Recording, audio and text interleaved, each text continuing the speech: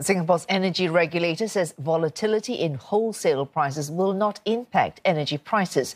This comes after reports suggested significant hikes in electricity prices based on forecasts by Uniform Singapore Energy Price, or USEP.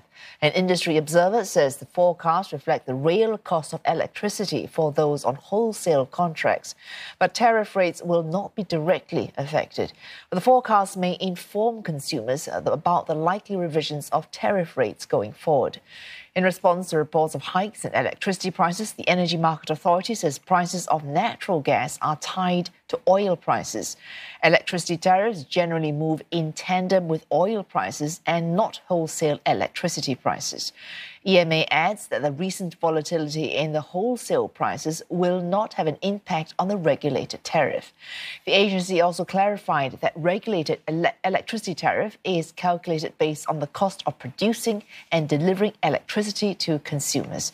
It will include the cost of fuel, operating power plants, manpower and transporting electricity through power grids.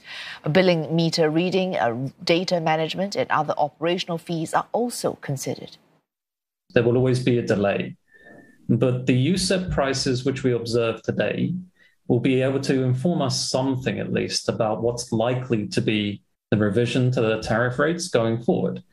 The USEP price is ultimately the outcome of the supply and demand conditions and reflects the input prices themselves.